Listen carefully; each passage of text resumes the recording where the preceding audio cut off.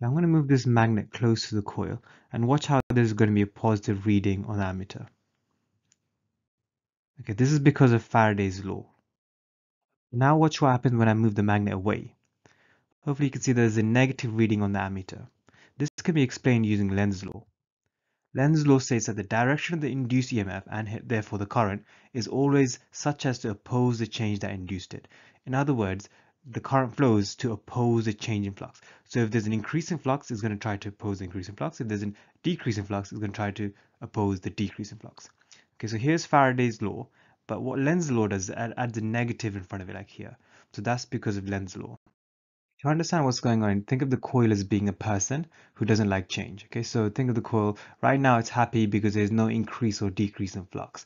But watch what happens when I move the magnet closer. There's going to be an increase in flux acting towards the right, so the coil doesn't like this. So the coil induces its own EMF, okay? And according to Lenz's law, the EMF and the current that's produced flows in a direction which produces its own magnetic field, which opposes the change. The key idea here is the direction of the current is going to try to oppose the increase in flux. So let's say the current flows around like this.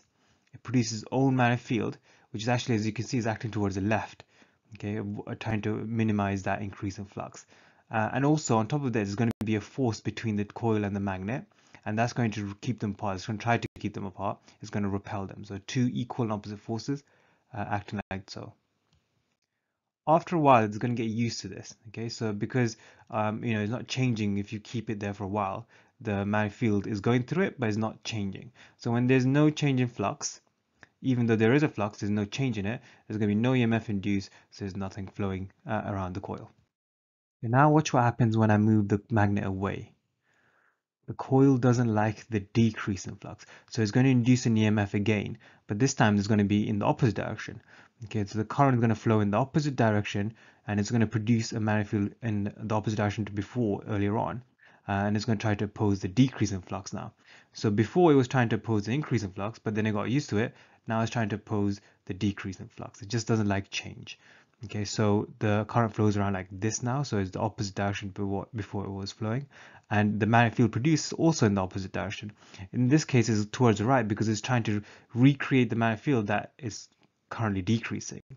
Okay, also on top of this, there's going to be a force. Now the force is going to be attracted, it's going to try to pull them together to minimize the decrease in flux.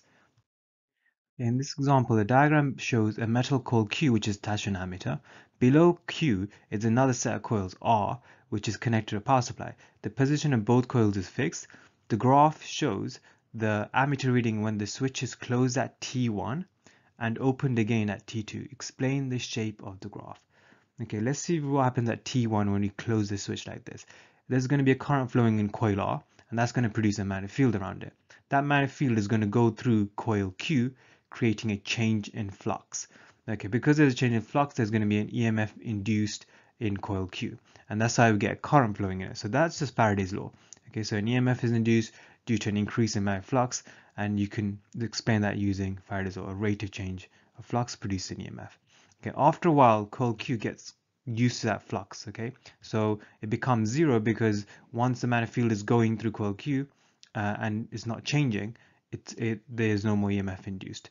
Okay, but then at T2 we open the switch again. Now the magnetic field disappears. Okay, now there's a decrease in flux. Okay, so that's where Lenz's law comes in. So because there's a decrease in flux, the EMF induced and the current is going to be in the opposite direction, which is going to try to oppose the decrease in flux. Okay, so that's where Lenz's law comes in, to show that it's in the opposite direction. Okay, there's going to be a force between coil Q and R, initially pushing them apart when there was an increase in flux, but then it goes to zero when there's no change in flux, and then when there's a decrease in flux, it's going to try to pull them together, but because they're fixed, they won't move.